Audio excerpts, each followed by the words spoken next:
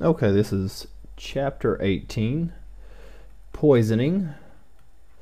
And again, this is another one of those chapters where you have a lot of information.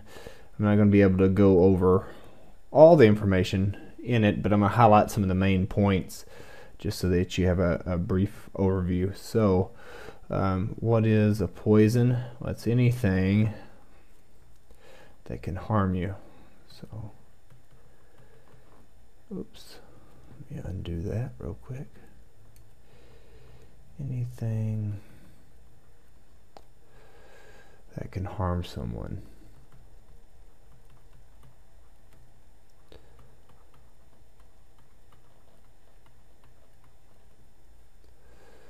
And we have different ways of taking in the poison. So it can be ingested.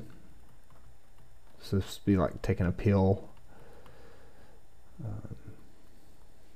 pill form, or if you drank some kind of poison, that would be ingested.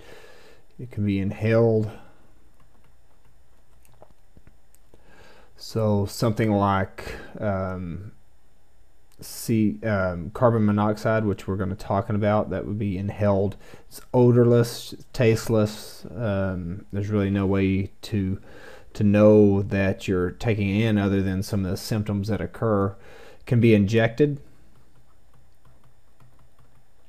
So this could be like a sting or a bite from a snake where you've been envenomated. That would be injected.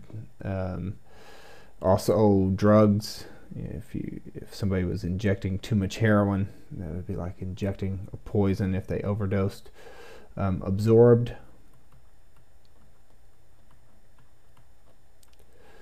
So this would be anything through direct contact.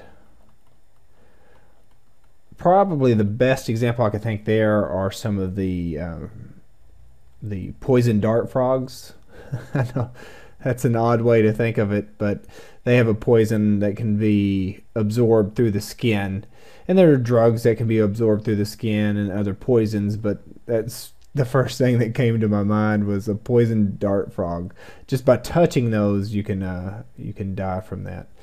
So you have four different forms of poisons. So we have solid state, which again would be like a pill. You have a liquid state. So if we were thinking about household cleaners, bleach would be poisonous, and that would be a liquid state. So would antifreeze. Antifreeze is a common poison that for some reason dogs like the taste of it, and sometimes they'll be poisoned if they, well, anytime they drink it they're going to be poisoned, but sometimes they'll end up drinking it if you leave it out, and that's a poison, and it's also poisonous to humans. You have sprays, which cleaners around the house. In fact, there's two different forms that you don't want to combine. So well, I shouldn't say two different forms. There's two different household chemicals that you want to be really careful that you don't combine, which is bleach and ammonia. If those two get combined, it creates chlorine gas, and that's exactly what they used to use in the trenches in World War I to kill off people. It'll burn your lungs, sear your lungs. It's poisonous, and you can die from it. And then you have gases, again, like carbon monoxide. So it's probably a real good example. So around the home, since we're already on that subject, let's talk a little bit about around the house, what you might have around the house that could be poisonous. We talked about antifreeze.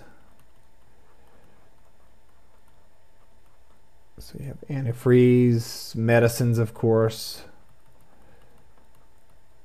You have like corrosive chemicals like Drano is really corrosive. Muriatic acid, if you have pools, which is a hydrochloric acid, all those are poisonous just to breathe in.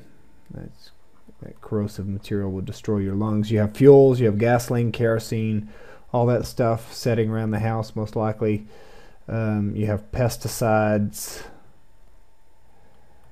and just common cleaners that you have around the house are poisonous. And we talked about combining bleach and ammonia, and that's poisonous and would definitely do a lot of harm and could potentially kill you. So what do we do for somebody that has ingested a poison? How do we care for somebody like that? So the care is going to depend on really what you find. The first thing you want to do is, if you find somebody that's unresponsive, trouble breathing,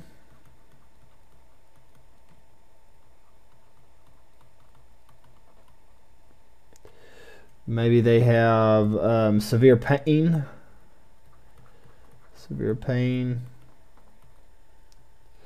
or anything that's life-threatening. So let's just put that down. So anything that appears to be life-threatening, you want to call 911. So this is your first step. Call 911 if you find, or you find a bottle that tells you to immediately call 911. Maybe they've taken something. Otherwise, if they're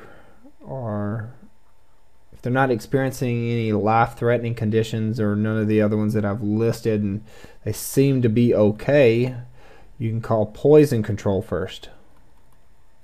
So this is how you decide, do I call 911 or do I call poison control? Well, if there's anything that's life-threatening, which is what I included there, you're going to call 911. If it doesn't appear to be life-threatening, there are no visible signs, nothing that you can see, you'll call poison control. And the first thing you want to do, and this is if no signs, no life-threatening signs, or you're not directed by a product. You know, a lot of products will tell you call poison control, or some will say call 911 immediately if ingested, so you go by the directions. But it doesn't matter what the directions say. If you see any of these life-threatening conditions, you call 911 first. So the first step that we want to take here is we want to identify the poison. So we need to be able to tell poison control exactly what they took in. So we want to identify the poison, and here's a couple things to remember to tell the person you contact. Most likely you're going to talk to a nurse or a pharmacist or somebody that really knows and understands these medications or poisons that you're dealing with. The first thing you want is the name of the product or poison that they took in. You ideally, if you can tell, this is not always, you won't always be able to tell, try to give an estimate of the amount. If you can get an exact estimate, that's good, but if you can't, try to determine some sort of estimate. Write down what time it happened. That's really important. So, and then we have the age and weight of the person, because that's all going to factor in as the poison starts to go through their body, and any symptoms you observe. Those are all really important to let the operator know. Let's move over here so we got a little bit more room. All right, so 4, you will just follow their advice. So whatever advice they give to you, you'll follow that. So they may tell you to induce vomiting, or give them something to dilute the poison. It all depends. 70% of all calls to poison control typically can be solved outside of an ER or hospital without emergency medical response, depending, of course, on what they took in. If they determine, like, you call them and give them that information, and they think 911 needs to be called, they'll call from there, and they'll probably let you know that they're calling, just so that you will expect EMS to arrive. If the person has taken in some sort of poison, and you're having them wait, so you've called poison control and you're going to have them wait, and you want them to reduce the chance that they're going to get this poison into their bloodstream. You can lay them down on their left side. This will slow digestion. It'll put the side of the stomach that's going to go down to the intestines. It's going to put it on the higher side, making digestion or slowing digestion just a little bit. Of course, not very much, but it may buy you some time. And then save any containers. So if it's like a pill bottle or a cleaner, save those. Save the containers, because you may need to get information off of that. Alright, so that's most ingested poisons. And your book's going to go into alcohol intoxication or alcohol poisoning, a lot of different drugs and how to care for those. There was so much information I couldn't possibly go over all of it. So I wanted to go over some of the common ones that you might possibly experience. Here's one of the most common poisons or poisonings that happen. It's carbon monoxide. Very common. It's a leading cause of poisoning in the U.S.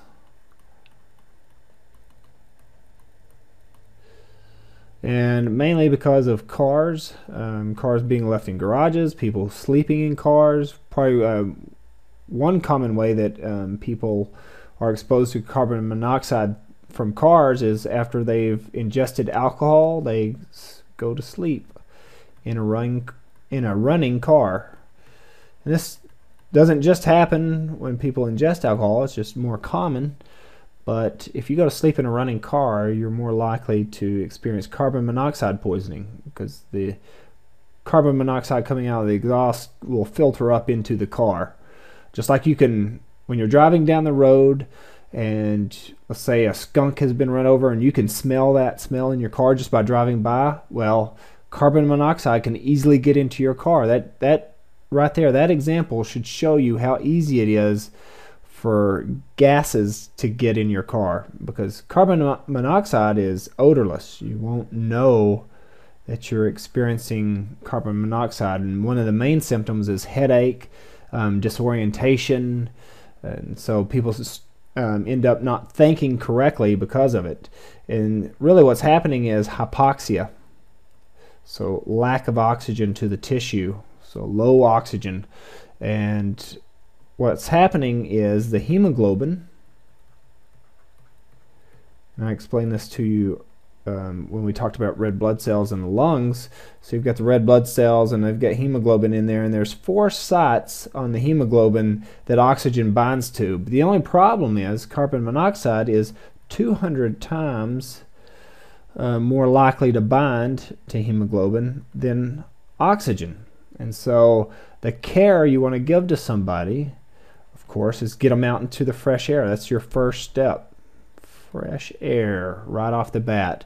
Call 911. You always want to call when you suspect carbon monoxide poisoning, because what they're going to do is bring 100% O2, and that's going to speed up getting that CO2 out of their system. It might take about 30 or 40 minutes for somebody, and at normal, the normal percent of oxygen in the air is 21%, and that might take somebody 4 to 5 hours to recover, where you could be 30 or 40 minutes with 100% of oxygen. So that's why you always want to call.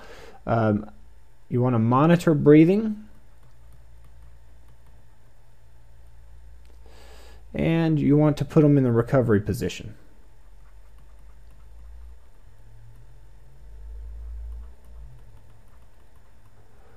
If they're unresponsive.